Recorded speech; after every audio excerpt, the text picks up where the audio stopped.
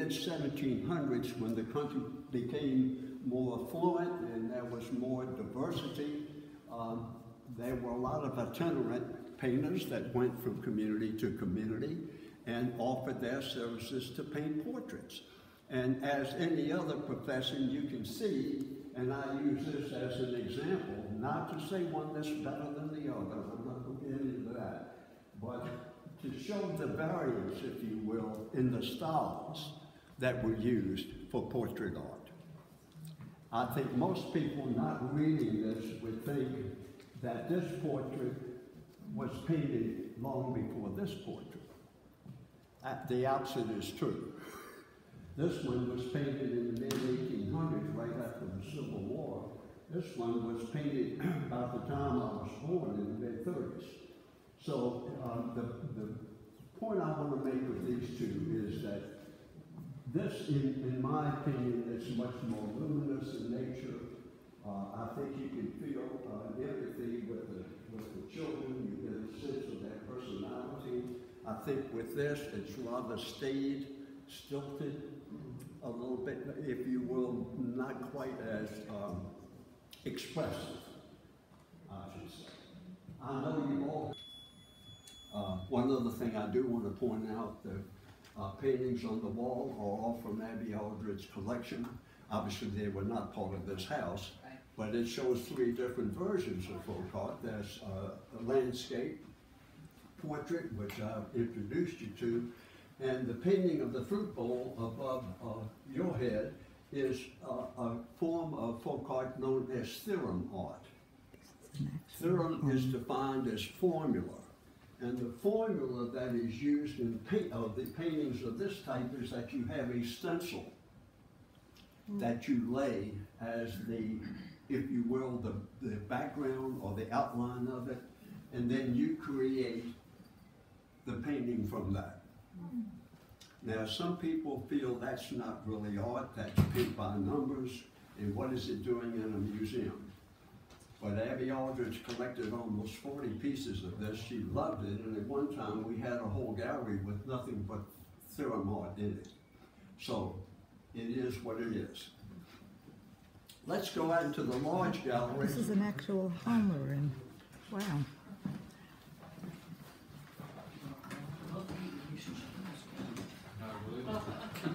And the artist painted New York City landscape.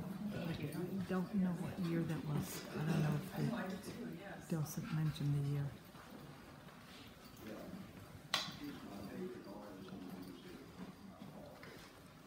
That's the reason I want to point out. It's a theater show, Life on the Lawn. I find that there's a book about her life, and I've read the book because I just love her painting so much. What's her name? And believe it or not, the people in New York and Manhattan considered her to be eccentric. Now, let me ask you this question. How eccentric do you have to be in New York to be considered eccentric? Really, let's be honest. What did you say the artist's name was? M.L. O'Kelly. O'Kelly. And there's her signature right there. Okay. She's fairly new. I've forgotten the date that she passed away, but this was painted in 1989, so she's fairly new. We're going to go down to the small gallery here at the other end where you see the sealing vessel.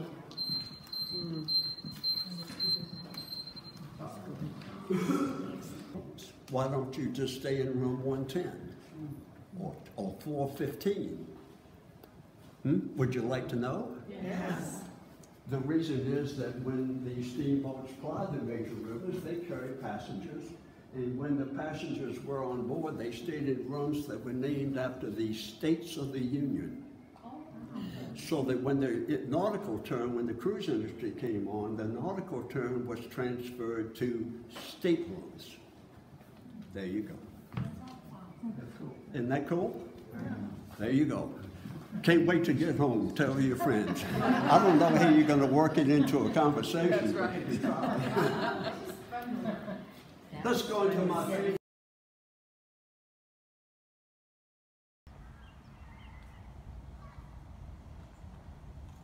Two conclusions.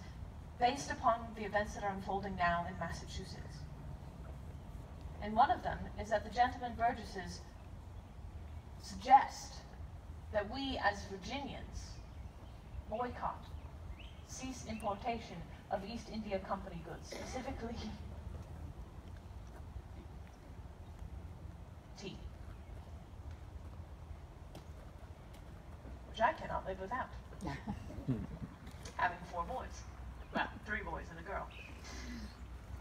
They suggest that we boycott tea, that we suspend importing this great commodity of ours that many of us hold very dear, that many of us rely upon, both in our day-to-day lives, but also in our business, to strike a blow at tyranny, the tyranny of Parliament.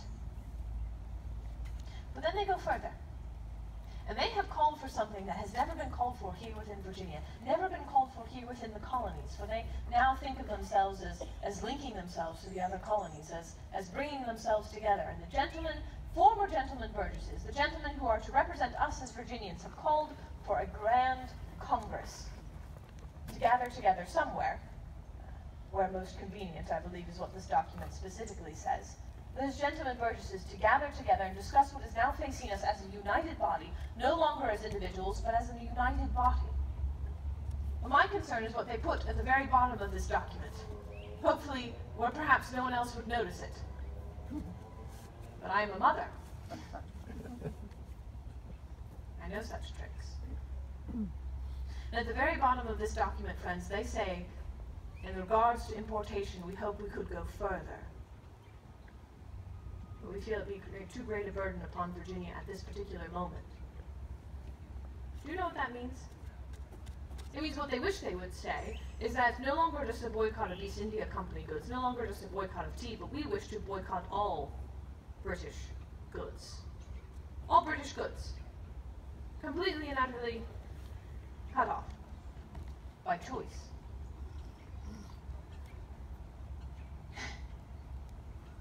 The shoes that most of you are wearing, no doubt, were imported from England.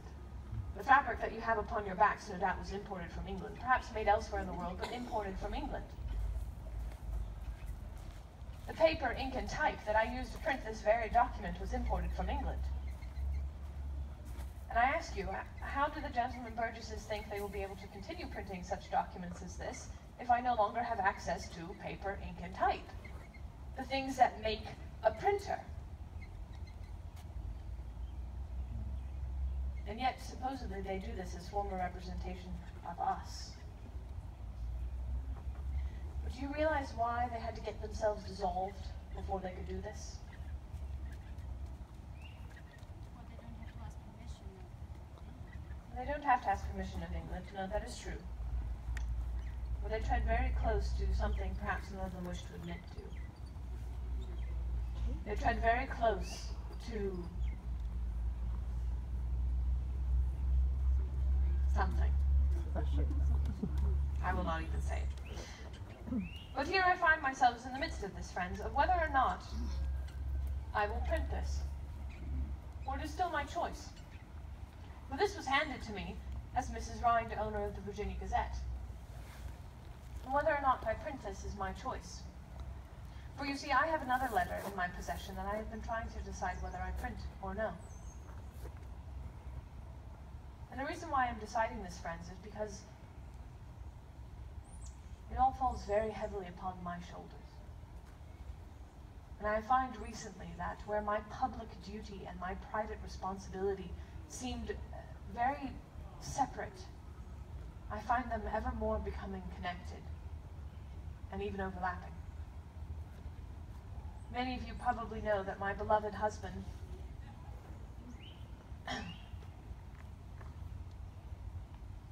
forgive me, my beloved husband, William Rind, who served his colony faithfully as public printer since 1766, passed away last August. And in his stead, I fulfilled his contract as public printer and continued to print his newspaper, which of course has become my newspaper. But you see, when I married my husband, I was not a printer. I never truly wanted the great joy of owning a newspaper, nor the great responsibility of being public printer. That is not what I had picked out for myself in life. That is not what I had chosen for myself to do. I married a printer.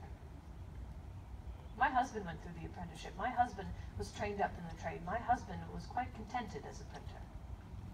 Well, you see, I had been trained to another business, and that is the business of a household. And perhaps it seems odd for me to say it this way, but I was trained up in the business of a household, the trade of running a household. And they are two very different things. There are some similarities, but they are two different things. My husband and I, together, working shoulder to shoulder, made both the private and the public sphere work together. You have heard this, yes? The private sphere and the public sphere. The gentlemen who are here, no doubt, understand that they are the heads of the public sphere. They represent us to the world. They represent their family, their household to the world in ways of politics, in ways of business, ways of government. You carry that responsibility upon your shoulders. You pursue a trade, no doubt, or some sort of business, and that is your duty. That is what falls upon your shoulders. And should you have the ability to vote, the privilege of the vote, and I will not ask who does and who doesn't. I understand my husband did not have the privilege of the vote for many years before he gained enough property. But I hope that you gentlemen know that when you go and cast your vote, you are not casting it for yourself as an individual. Right? You know this? You are casting it for your household. And hopefully you have taken your household into consideration. You have perhaps even consulted the other half of your household. You understand that you are representing your household, just as perhaps the gentlemen burgesses should be reminded that they represent Virginia. 2 from each county, that's why we have them. And in perhaps a larger sense, our own Parliament represents us to His Majesty the King and to the rest of the world. But we women have charge of the private sphere. And what we are charged with is the maintaining of a household, keeping the account books. I also kept my husband's account books while he lived. The great joy of raising children. Great joy of raising children, of educating them and putting them upon the right path in the world, making sure that they are successful in life. The great business of running the household, and of course the very great business that when people speak of morality, when they speak of charity, they look towards us. Ladies, perhaps you are familiar with this sort of happening. There were very many times where my husband would come home and say, "Mrs. Rind, I wish to have gentlemen over to dine."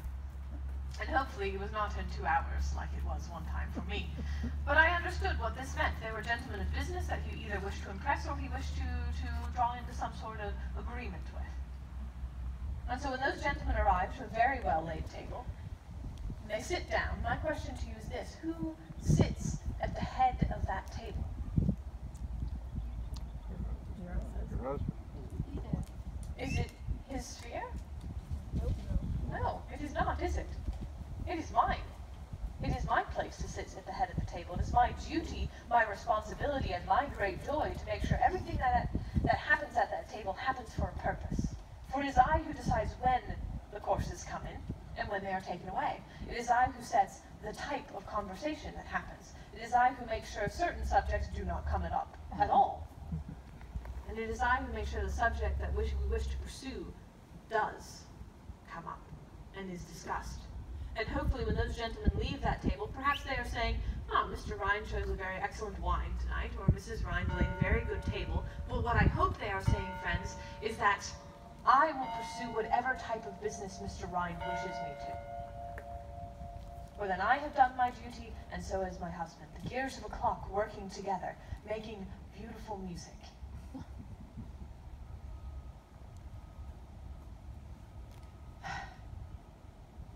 Which is why I stand before you today feeling very much like a broken clock. And it is not because I am not able, it is not because I am not equipped to manage everything. Obviously, I have. But I have lost my other half.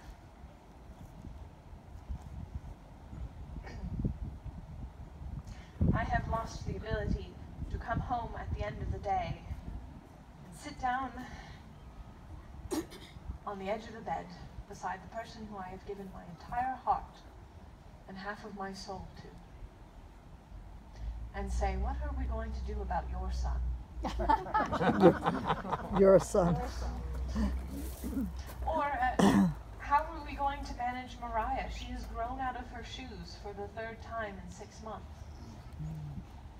Or what am I going to do about getting young Mr. Jefferson to pay his account to the newspaper without so offending him that he will not vote for me for the next time I put forward my petition to become public printer? Or how am I to navigate the fact that the gentlemen Burgesses wish me to publish this association, and I have a letter in my hand from Philadelphia that says there are 4,000 British regulars amassing in Boston. 4,000! And if I print this letter, will some college boy from William and Mary take it as liberty to do whatever he wants to whoever he wishes? And if that happens, if I print this letter and someone suffers because of it, will it come back upon my shoulders? And then will someone, perhaps in this very crowd, no longer purchase my newspaper because I, as the moral compass of my household, have failed my duty?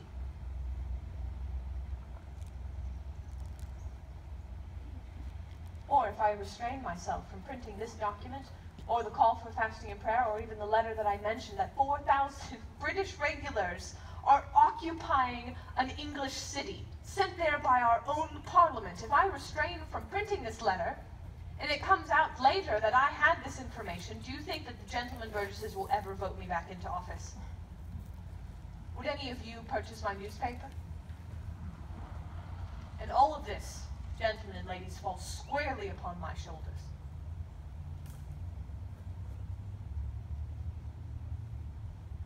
And so I find that there is no longer a separation between my public duty and my private responsibility.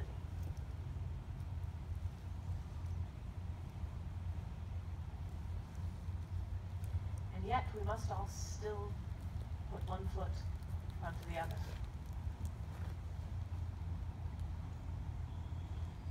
My concern, friends, in all of this, of course, is for my very beloved children. And my concern is that the gentlemen Burgesses who suggest that we pursue a grand Congress, that we pursue a non-importation of certain British goods, perhaps even all British goods, do not realize how it will affect the rest of us as Virginians. I suppose that is why we must continue to put faith in the fact that we elected them in the first place. And that gentlemen such as Mr. Robert Carter Nicholas, Mr. Henry, Colonel Washington, Mr. Speaker Randolph will not guide us in a direction that we cannot survive in. But I feel also, friends, that no matter what happens in this year of 1774, that we will all have to continue to rely upon each other, yes? As one person to another.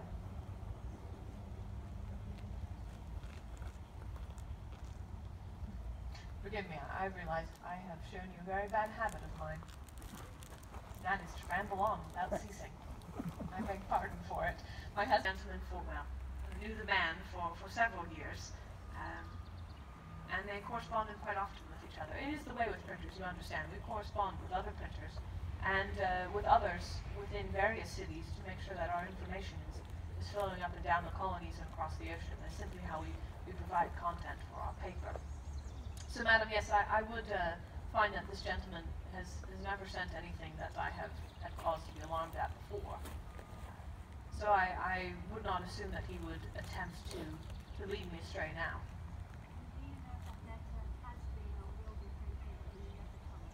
It has not been printed to this point, madam, by anyone else. Now, that being said, there is every possibility that in a few days I might open up pages of the rival Virginia Gazette printed by Mr. Purdy and Mr. Dixon and find that letter printed there, so there's always a concern of that. And then perhaps someone will say, oh, Mrs. Rind, you are just reprinting it. Why should I need buy your paper then? Yes, sir. Is the 300 pounds that was being paid to the the gentleman has said, does the £300 given to me as public printer, does that make me biased? I would hope not, sir. Are you concerned upon that fact? You are. Why so, sir? Tell me. You're reluctant to print the opposition. The gentleman says that I am reluctant to print the opposition. I think, sir, to have an opposition, we must have someone we are fighting against. And we are not, are we? Pray God we never will. Can you imagine another civil war?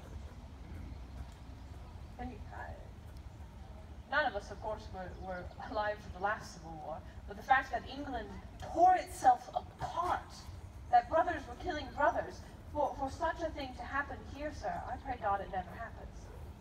And that neither I or my sons ever live to see a day where that occurs. But, sir, I understand your point. Am I lending a particular ear to the gentleman Burgesses because they are offering me £300 to print government documents? I would hope not, sir.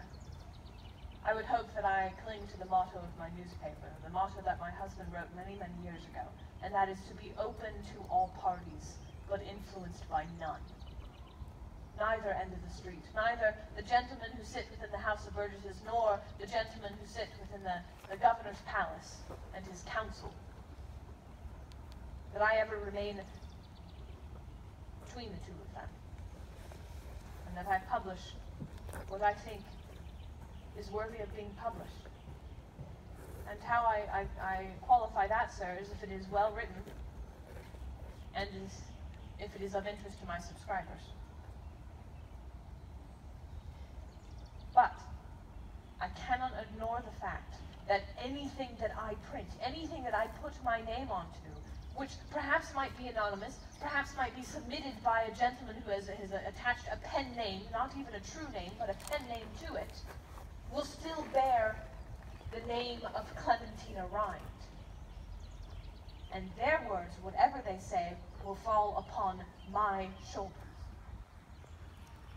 So, sir, if I am biased in anything, I am biased in the fact that I have a family to provide for. And I also have a trade to uphold. I have a press to uphold. I think it was this gentleman who referred to the free press that we have here within the British Empire. The freest press in the entire world. A free press that is given to us in our Magna Carta, in our English Constitution, the ability to print whatever we wish,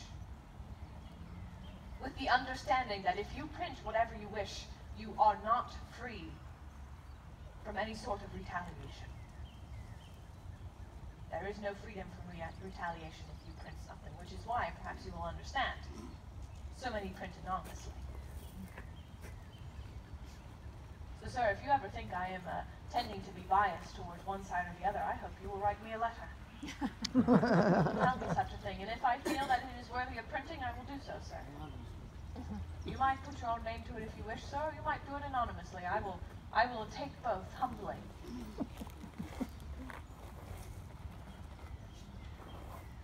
Bias is an interesting thing, is it not, friends?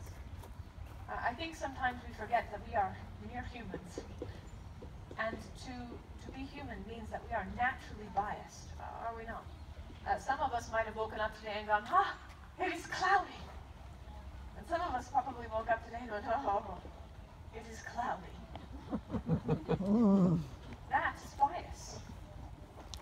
It is natural within us. But it is what we do with it. That is important. Friends, no matter what happens this year of 1774, I think we must continue to remember that we rely upon each other. This reminds me, sir, of a story, actually, if you will allow me the liberty of saying it. For I know our time is drawing to an end, friends, and I wish to be respectful of your time. And I also have a meeting I must attend from Mr. Tucker. He wishes to go over his account. Perhaps he'll actually pay me this time. Joys of owning a business, yes? But the other day day, I was sitting beside my son, my second born, who, I suppose every family must have one. He is my rascal. I do not know if any of you have found this. There's one there called the Virginia Coffeehouse for men from Virginia who were in London and had to go there so that we could be around other Virginians. Chocolate, do you drink coffee? Chocolate? I'm telling you the truth, man. You need not look so skeptical. No, I believe it. I'm just happy to see you. What is that? I was just inquiring as to where your whereabouts. Oh, as to where I was. Yes, because the last time I was in Williamsburg, I saw you walking through the streets. I did not know I was going to see you in here today. Oh, truly? Yes. Oh, well, how fortuitous then? Yes, How very. fortuitous, here I am. Madam, may I ask you what you'd like to drink? Chocolate, please. Thank you. Okay. Well, still, since we are here together, what would we care to discuss today? It is a place for conversation, after all. Do we have a topic that we should discuss at all? Wigs. Wigs. Very well, is it? Have you seen your brother lately? Peyton, was he not at home? I don't know. I didn't Oh, look check for the him. door. That's where I saw him this morning. He was at home. Oh, he was. Okay. I was Yes, just- that is where I last saw him. Okay. Earlier this morning, we both walked down this way. He's the Attorney General and the Clark of the Burgesses, so as such, we both work out of there. We're both attending each other in the Secretary's office, myself more than he, at the moment. So this is 1760. How should you view the move? That is why people, I cannot stress this enough, how when people say that a clerk is someone who just writes something down. That is not true. The clerk is the man who is responsible for making sure that all laws are adhered to, making sure that all decorum is maintained, and making sure that the Burgesses themselves, or if they're in a court, that the magistrates or the lawyers are all operating the way that they should operate, in accordance with all statutes that exist under His Majesty's laws. Did you say the clerk? Yes, clerk. Clerk. I say clerk to differentiate from a clerk in a store. Oh, okay. Thank you. The word is spelled the same. It is a bit of an English pronunciation that I've maintained. It is as now, sir. They are clerks, not clerks. Yes. Well, that is, In England, we don't use the word no. Clerk, you don't We say don't use clerk, no. clerk. Everybody's Yes. clerk. Like Barclay, not Berkeley. yes. Well, here in Williamsburg, if you're generally speaking, if you're talking to a clerk as opposed to a clerk, well, then that just shows if you've been to England or not. But it's also, if I'm talking to a clerk, then it's probably in a store. Of the lesser sort. Yes, a merchant clerk, as opposed to a court clerk. Indeed, sir. To give the bit of respect that the man who has that position deserves. As is the due, truly. There's something humorous about that. Yes, What is humorous about that? just the way you said it. Well, man, that is Well, that is my duty, is to make sure that I set a good example for everyone else in society. That is my place in this world, whether I like it or not.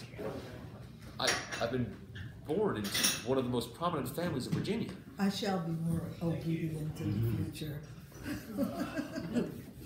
Obedience has nothing to do with it. It's not a matter of being obedient. It's a matter of just simply having good Respect. sense. Yes. Respect. I shall Yes. respect you more. No, respect yourself. That is what you aim to do. You by respecting yourself, you will respect me, because I'm showing respect to you in the same way to show who I am. Because as our society is structured, as we all know, whether it is king to subject or parent to child, those who are here must set the example for those who are below. So whether I like it or not, whether I conduct myself that way or not, I'm a Randolph and always will be a Randolph. This is the very thing that I'm trying to instill in my son now.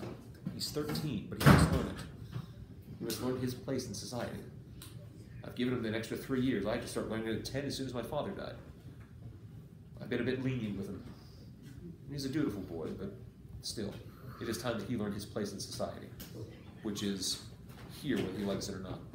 He would care not to be, but that is where he's been born. What was your father's profession? Oh, he was the former Speaker of the House of Burgesses before Speaker Robinson. And he was a lawyer. Well, an attorney, forgive me. And he was also the Attorney General and the Clerk of the House of Burgesses. and the only Virginian to ever be knighted. Yes. So simply, if anyone in this room were to go to England, the only person who would exist as a member of the peerage, myself. The only one, as the son of a knight. So, I mean nothing against you. I know, well, I could be speaking out of turn. I know not your births or parentages at all. But for the people who live here in this city, it is myself and my brother. We exist as squires under the British peerage. We do, just by the virtue of who our father is. Yet that said, were I to go to England, as I experienced, I would be treated only as simply a country gentleman. That is it. That is it. It's true. Very true. Yes. It's true. And it is God's will that everybody's put into their place on earth Absolutely. by God. It is very humbling for someone who is a Virginian, whether they're a Randolph, whether they're a Lee, a Bassett, a Nelson, whatever they are. When we go to England, we are simply humble because we're taken from our position here and thrust back down to remind ourselves exactly where we are, which makes the setting of example that much more important for everyone, truly. For we can never think that there is someone who is not greater than us out there. For there always is. Here I am proselytizing on, and I actually have some business back in the street. Pleasure talking with you all. Thank you. So I'll try to continue.